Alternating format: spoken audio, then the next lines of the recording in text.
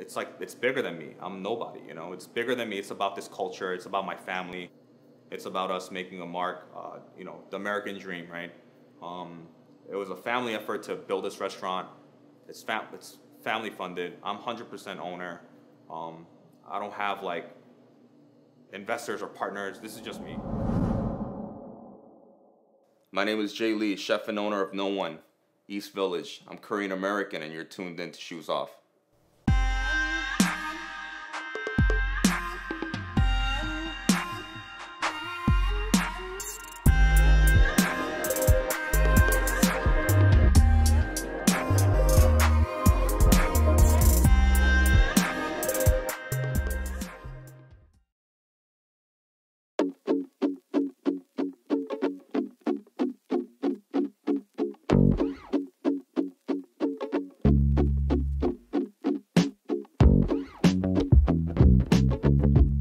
I'm from New York, but I was born in Seoul, South Korea.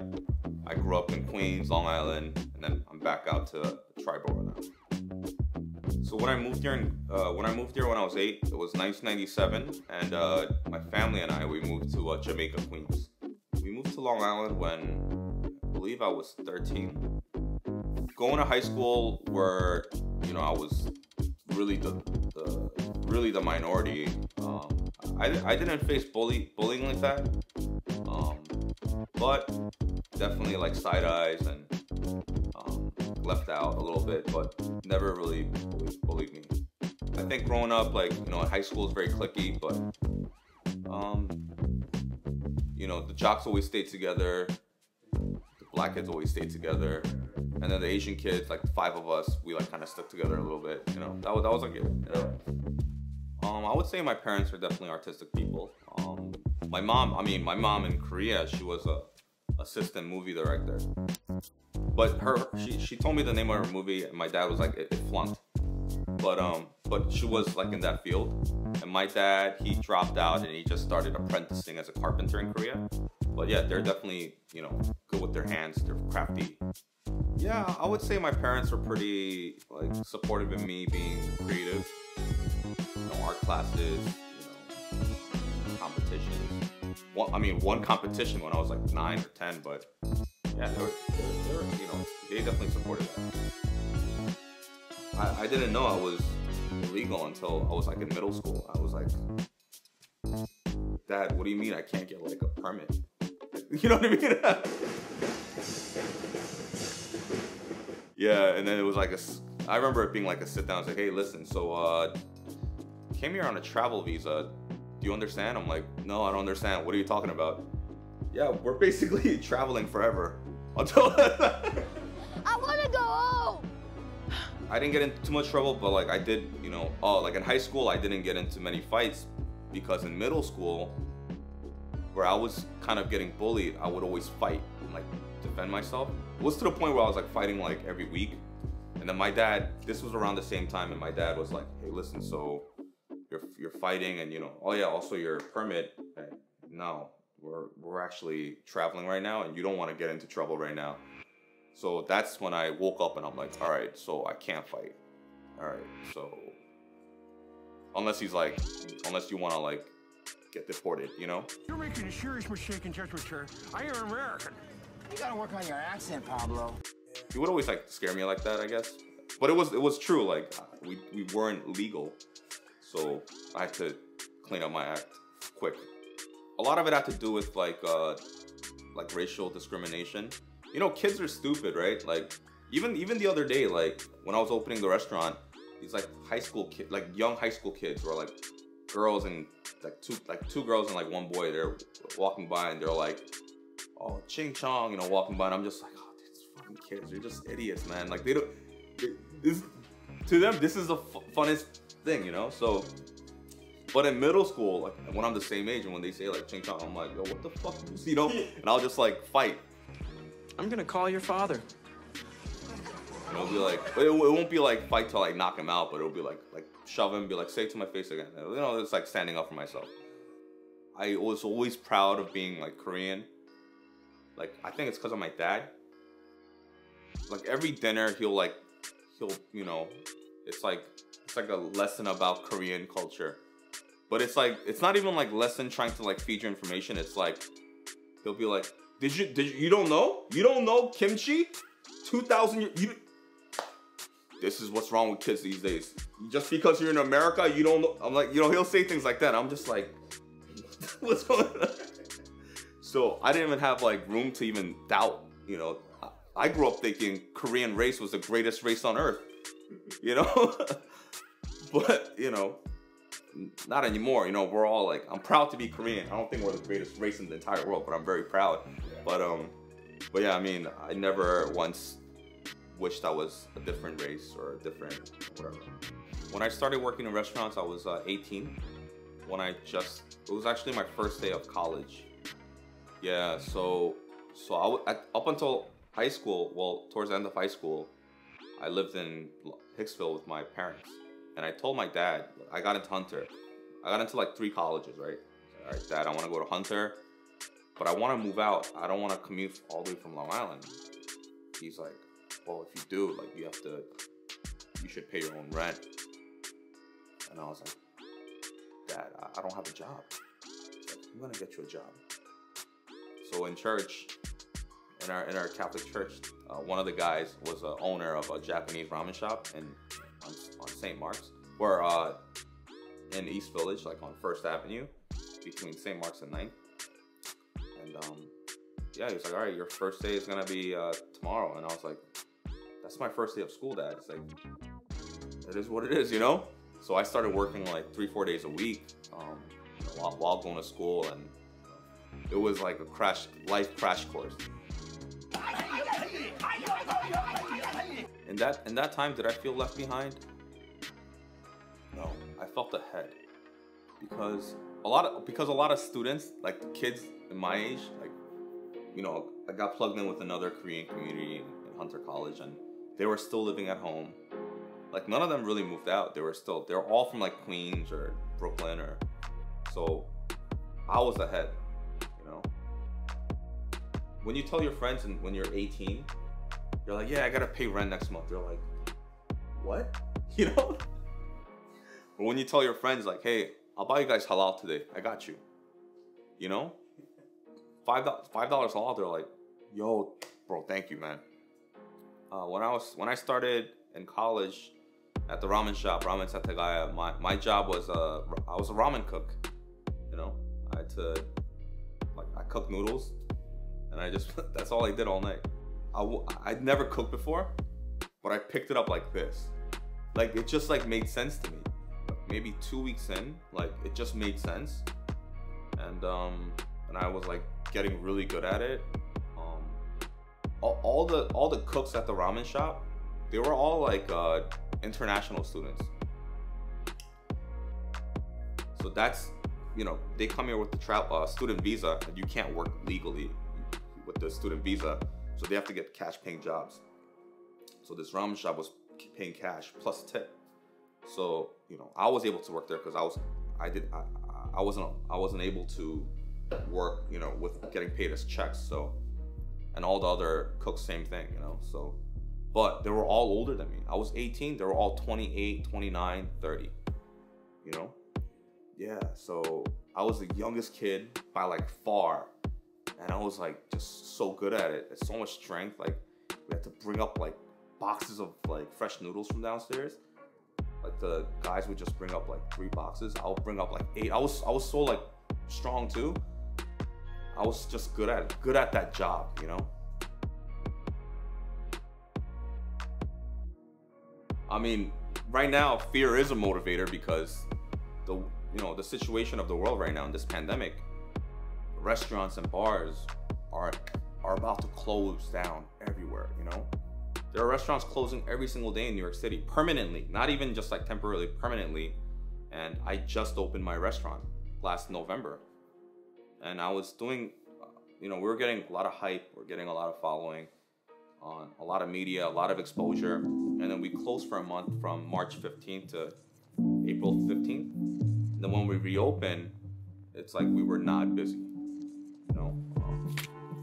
Now it's like, I put all my savings into this project.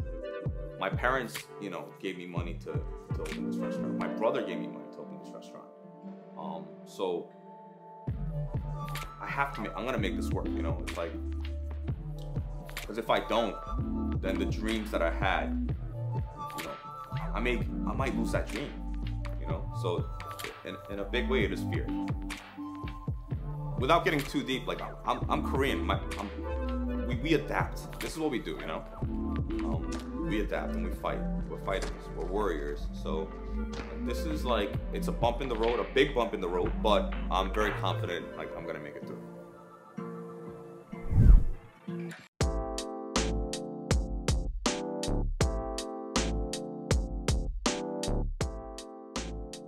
So right now we're in East Village at my first ever restaurant called Nowon. Nowon is the name of my hometown where I was born.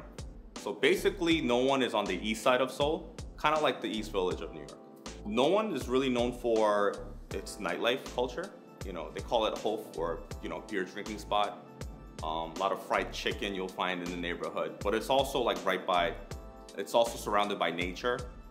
A mountain right next to us in Nowon, where I used to go hiking with my grandma. So it's like a mix of nature and like nightlife, kind of like, that's how I think of it. So I picked this neighborhood because, you know, there's a few reasons. The first reason is that I did a pop-up in East Village last year for 6 months at a bar called Black Emperor. And that's where I made a mark, and, you know, the media took on and noticed me, you know. So East Village was always like, and actually East Village is where I started cooking in 2007. The ramen shop was a few blocks away from here. So for me to like come back to this neighborhood really felt like a full circle. And it just felt organic and natural. And the second reason is East Village is really a good area because it's surrounded by like similar like small business, you know, small businesses that specializes in its own thing. It's not, you won't really find like chain restaurants here. It's as much as you'll find it in like Union Square or things like that, or like K-Town or Times Square. It still has a lot of the old New York vibe and culture to it, so it felt good to me, you know, to represent Korea here. So I find my inspiration with New York, period. But the beginning is always Korea, you know. My goal is to always like take a Korean ingredient and to highlight it in a way that's not really been done before, that makes sense in the New York culture. The iconic New York dishes, like when you think of, like, to me at least, New York is such like a melting pot of all different cultures. So you look at each neighborhood and what they're known for. Like Harlem, I'm like, yo, that's a chopped cheese right there. I think of Jackson Heights, I think of a halal cart, Sammy's. I think of Flushing, and I think of the kimbap spot, you know, on Northern Boulevard. You know, so like each place, like I think of one dish that kind of represents and stands out, and then I think to myself, can I do something with that, something that's inspired by that dish that translates, that I can like kind of add a Korean ingredient to and introduce to the non-Koreans. What's that like? Ooh, that's really good. I try to eat out at least once a week in a neighborhood restaurant or somewhere else, and I get inspired by every other chef, because the amount of thinking that I do about my dishes, how I think, I just like go into this like it's a rabbit hole. I just go down and I just can't get back out sometimes. Different chefs do the same thing, you know, except they think slightly different. So when I eat a dish at another restaurant, like I could tell most of the time what the chef is thinking. And when I can't tell what the chef is thinking, that means it doesn't resonate, you know, with me. Can't think of food as just food. I realized this when I started working, like cooking professionally. It's like every chef had a philosophy to their cooking. And I'm like, to me, back then, I'm like, philosophy, like, that was like my bodybuilding mindset. I'm like, you need protein, fat, and carbs. That's it. Maybe some vegetables, maybe some fiber, but like that's all it was to me, you know? I thought of food as fuel, primarily. But now it's bigger. Food represents a culture. Food represents a time. It represents an environment. it's the taste of its own land, you know, the terroir, or the French word terroir. So when I am able to like think about things that's deeper than just like the nutritional aspects, but how it all came to be, that really, that changed my whole thinking process about food.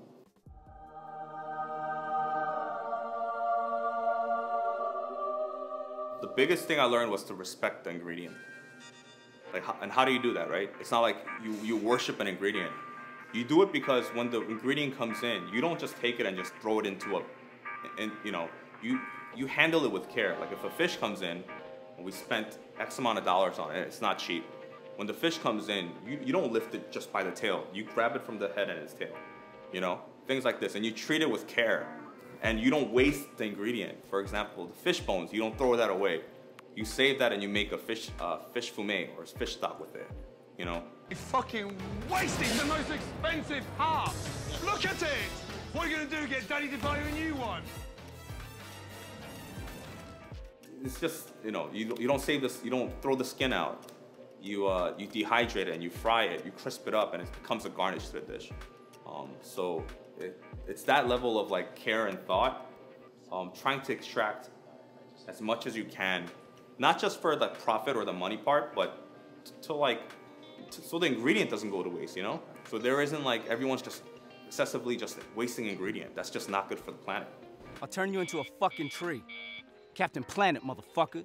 Ramen spot I worked at for 1.5 years.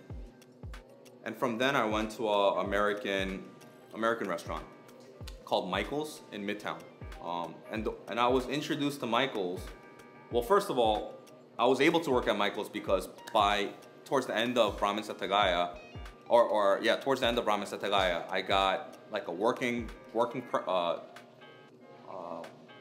permit.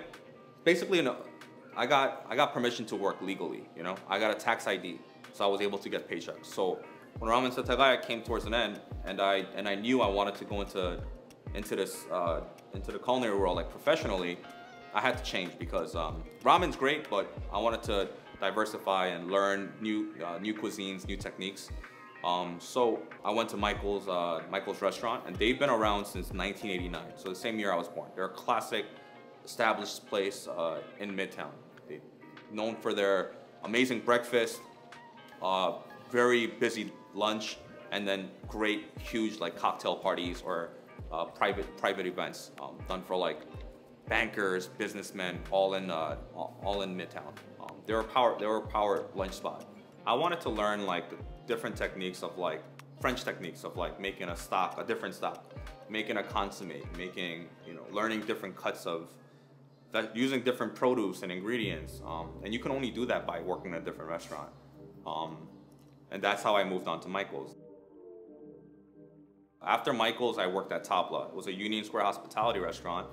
And it was the first restaurant I worked at where all the cooks in the kitchen had like clean, like chef shirts, clean apron, like hats that were perfect. There was no yelling. Everyone was just working very hard, and like I've never even heard of working like that, period. Because I was always in like a loud kitchen environment, like kind of like roughing things up, like. But when I worked there and everyone like cared for ingredients, they're like the smallest things, like if there's like a piece of like scallion on the floor, they'll like pick it up. They'll sweep every 30 minutes. Like it was really intense, and I think that's when I realized, wait, there's like a standard to this. It's like it doesn't matter about just the plate of food.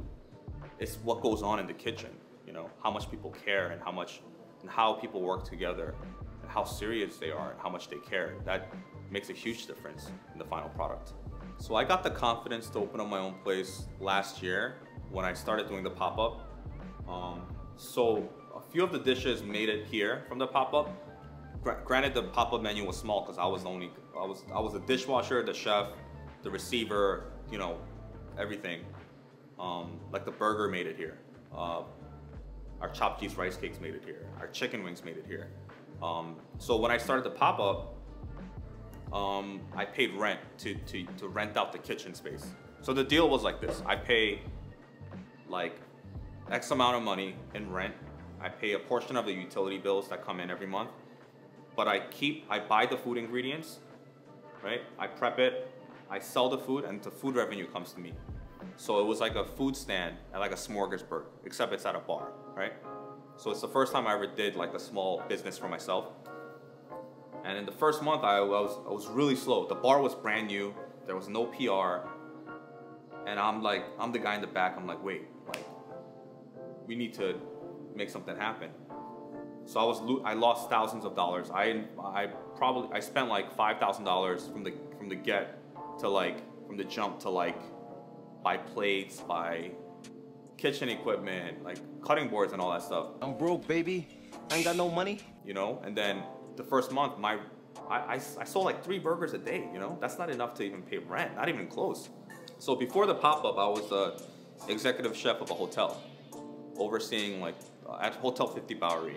It was fairly new. I opened it as the executive chef, overseeing the restaurant, overseeing the hotel banquet parties, the food and beverage program, for the rooftop bar. It was a big space, and I was executive chef there. And I worked there for almost 2 years, and I was turning 30. I was about to turn 30, and I decided, I'm like, all right, if I'm gonna risk it to like open up my own place and try a pop-up thing, I have to do it now before I'm married and I have kids and I have too much on my shoulders to burden. Because if I can fuck up now, it's not that big of a fuck up. I can bounce back. But if I fuck up when I have like 2 kids to feed, I've ruined it for the entire family and it's too much on my shoulders. I'm like, it's not good. So that's when I decided to quit and start doing pop-ups. So fast forward, I quit my job February 15 of 2019, right? And I started this pop-up. And then after a month of business, we're so slow, losing so much money. I sold my like Italian watch that I bought for like 10 grand. I sold it for like 4 grand because I was like, I need a little money to like help me get through. And then I started like, with the help of my girlfriend, Rebecca, because she's big in the social media world. It's not her 9-to-5 job, but that's her passion, her side thing that she really loves doing. And we just started hitting up inviting every like big social media people, YouTube, like food celebrities. And then one day, after a month or two, Gothamist came in, randomly. I didn't even know. And the food writer for Gothamist came in and reviewed my food. He visited 3 times and tried the menu and said on the title of the article was, random bar serving one of New York City's greatest burger. And after that, it was a wrap. I had like 200 people in line every single day just to eat a burger. It was insane. So the amount of like, I went from like 0 to 100, you know? It was like the reverse of COVID. It was like, you know, like selling like 2 burgers to like selling 200 I was not ready. It was a great problem to have, but it was insane. The #1 dish was our dry aged steak burger that we served on sesame seeded bun with American cheese and kimchi mayo. Yeah. That's it. That's it. And a dill pickle. Simple, but it's like you take something so simple like a cheeseburger and you add something that's Korean without it like letting it overpower the flavors of beef, like high quality steak that's dry aged. People love it, you know? And then the second dish was a honey butter tater tots. So I thought of honey butter chips. Well, I wanted to serve French fries, but I'm like, wait, hold up. French fries, when you go to bars or restaurants, French fries are always different everywhere. They're never consistent. Sometimes they're soggy, sometimes they're crispy. Potatoes actually, they change with season too. So it's not like you can get the same fries if you're making it yourself throughout the season, you know? But tater tots that I buy, I'm like, yo, I've never had bad tater tots. They're always like consistent, right? So I'm like, all right, I want to do tater tots. It's at a bar, I need to do tater tots. But I can't just serve tots with like ketchup, right? Because I could, but it's not, there's no Korean touch to it. So I thought of honey butter, because honey butter potato chips, they're made out of potato. I'm like, why not honey butter tater tots? But I'll serve it with the sauce that kind of like offsets and balances out the sweetness of the honey butter. and then I'll add like some seaweed to it, right? Or something like that. That's how I came up with the honey butter tater tots. We had some other dishes as well. Another dish that I mentioned was the Shin Ramen chicken wings, where I incorporated all of a Shin Ramen pack into the chicken wing. Even to the dried vegetable packet, I incorporated all of it. Yeah, I mean, because I was doing a pop-up at a bar, and it's always about adapting and serving. I'm not gonna go there and serve like kimchi jjigae, right? It wouldn't work. So I'm like, okay, it's a Japanese-inspired bar. I want to do some Korean-inspired bar food, and then serve it here with the touch of Japanese ingredients here and there. So that's what I did. So when I think of an American bar, I always think of three things: a burger, tots, and wings. That's like three things that I always order at an American bar. So my goal was to create those three dishes, but do it in a really cool, like non-traditional way. So being told that I'm serving one of New York City's greatest burger is the biggest compliment, and I'm like, I'm humbled by it. I really don't think I am. Honestly, my favorite growing up was Big Mac, you know what I mean? Yeah. But also, like, you know, like for someone to hear that, for someone to say that, makes me feel like definitely validated, because I know how much work I put in. I work so hard, and to be told something like that, a big compliment, I was so happy to hear it. I competed on Chop. I filmed the episode my first month of doing the pop-up. Do I like to be seen? I love to be seen, you know? I never got like shy in front of a camera. I never like shied away from the spotlight. I was a class clown growing up. I loved attention. I'm the oldest child. When my younger brother came out of my mom's room, I'm like, yo, you better not steal the spotlight from me, bro. I'll fuck you up. I will fuck you up! I don't know, I was just never like a shy person, you know? So being in front of a camera just felt natural, and I perform well under pressure. So I think it just made sense. That was the first time at the pop-up first time in my career where I got validation and like got like really complimented.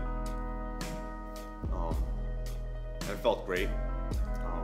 And then all the other media started featuring me as well. Grub Street, New York Mag, Thrillist, Eater, all these like publications, they started just flocking in, and I just kept getting more and more popular ever since. And then I did that it was a 6-month agreement that I made prior. I honored the 6-month agreement. During my stay at the pop-up, a real estate agent came in randomly, and he ate the burger. He's like, yo, like, are you thinking about opening a restaurant? I was like, I'm thinking about it. I just haven't actively looked. And he's like, all right, I'm gonna come back next week. I'm gonna find you your space. And then he came back next week. I'm like, whatever, man. Like, he dropped off like a manila folder with two things, like, I'm gonna find you your space. I'm like, all right, man. Like, but you know, I'm like, whatever, man. Like, you're just trying to like make money, right?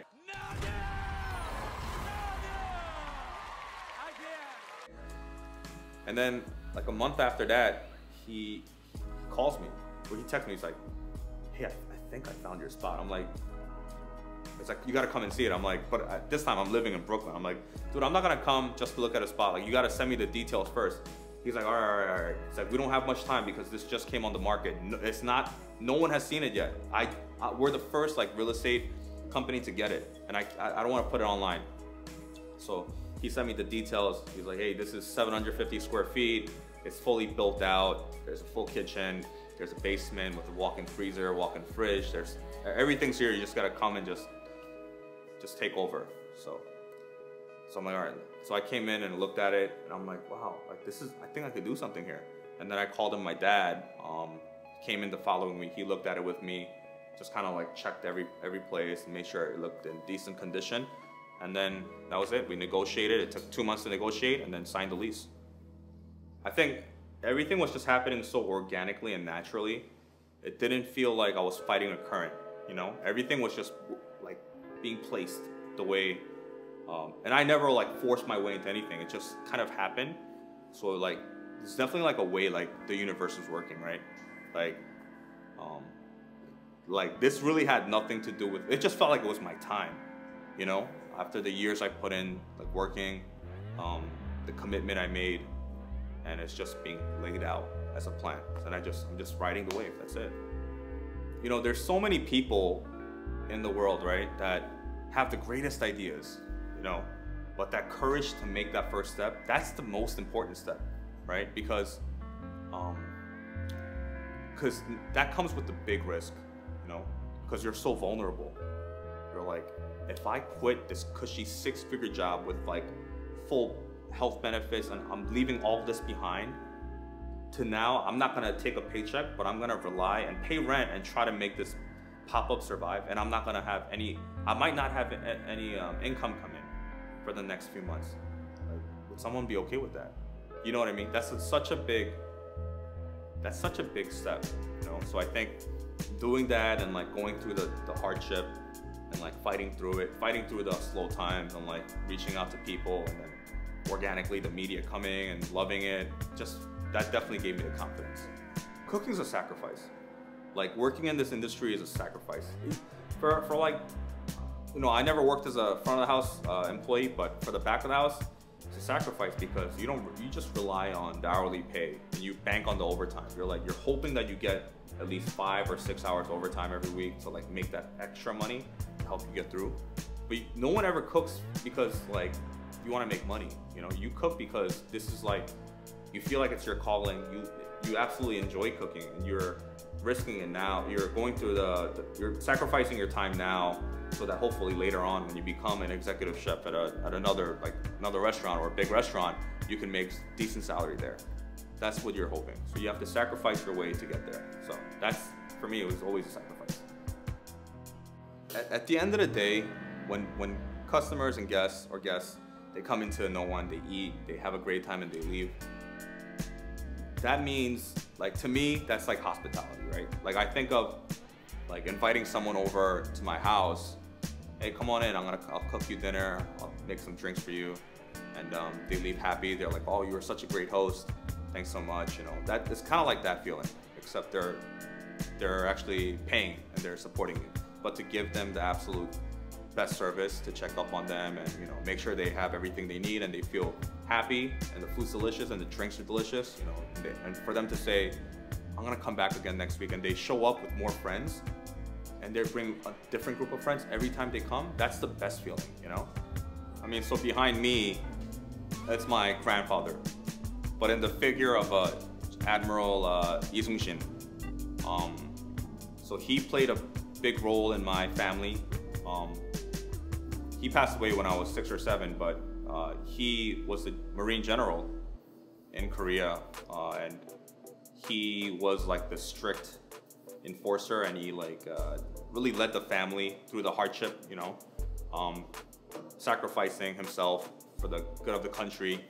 So he played a big role, and my dad always spoke very, very highly of him. And I wanted to just honor him, you know, honor the family. And like, really represents Nowon because it's not just about me, right? I'm not here just to represent myself.